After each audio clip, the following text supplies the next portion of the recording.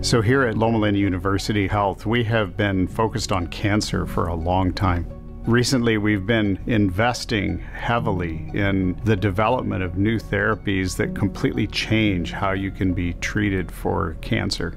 I'm excited to share the stories of 3 patients who have had these new targeted therapies. It's really exciting. It's completely changed the field. I've been a cyclist all my adult life. A year ago last summer, I was doing a major bike ride with my son. As we went along the beautiful highway, I noticed that this mole on my right knee looked like it was growing to me. I thought, strange.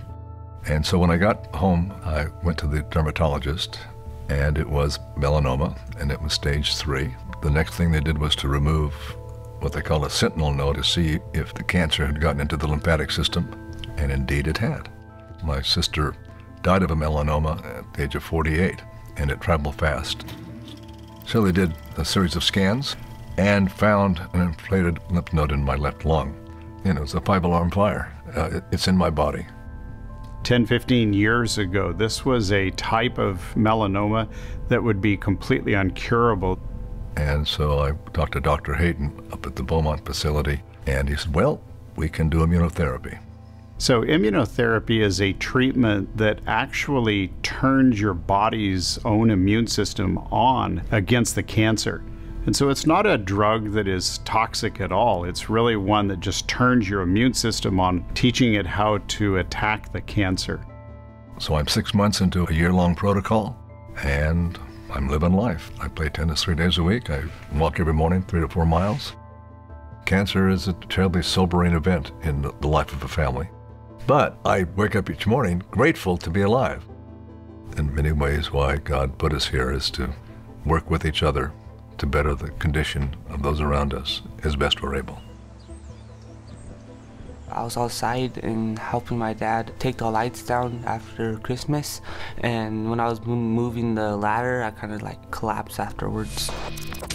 Dad, I don't feel good. And he was like really pale, unresponsive, and I was freaking out. They said that he had leukemia. I got worried. I got scared. My brother had a best friend that died from it, so I thought I was going to lose him at first.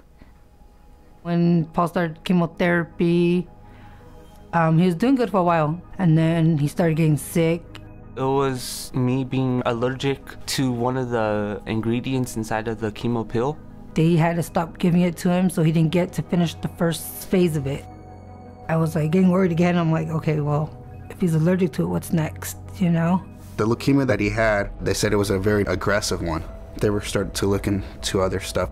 And they brought up the CAR T. He took it, had no problems at all.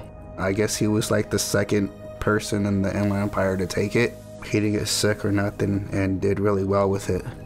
We didn't have to go through radiation. We didn't have to do all that crazy stuff. So that saved him a lot of pain. They said that I'm 100% cancer-free, so that got me real excited and happy. Yeah, I'm doing real good now.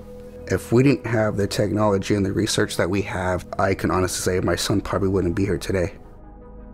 CAR T therapy is a treatment in which we take a patient's own cells and we put a new receptor in it that will actually make that cell hone to the cancer and specifically attack it. So it's really using a patient's own cells and just making it more able to seek out and destroy the cancer. There's a CAR T in the house. It's for you. It's for you.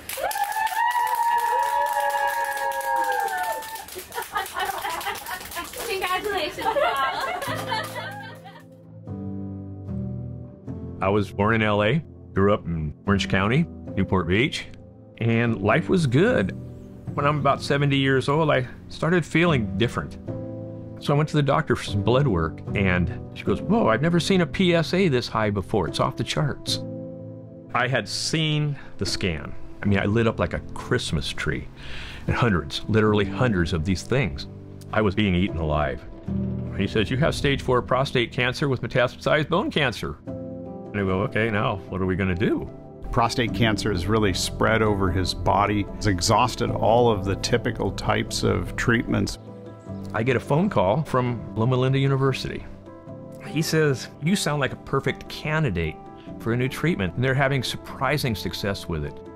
Theranostics is a treatment where we take advantage of a specific mutation on this prostate cancer and then use that to deliver short distance radiotherapy that will destroy the cells that have cancer in them but not the surrounding cells, and so that's why they don't have much in the way of side effects.